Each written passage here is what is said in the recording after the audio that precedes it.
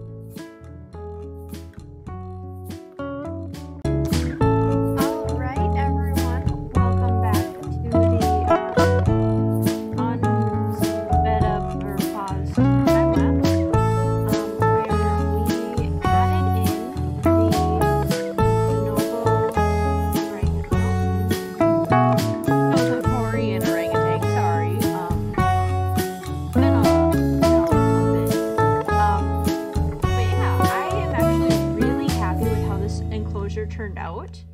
I think it looks amazing, and the sightline is amazing. Like, just look at this. Like, doesn't get better. We still have to add all of the education and stuff down in here. And we actually should probably go ahead and add some donation bins around here. Because we haven't done that yet either. Maybe put just... I think those are close enough together, right? Put one there. Maybe there. Cool. Okay, so yeah, this is like where I want the start of the river, or the lake area.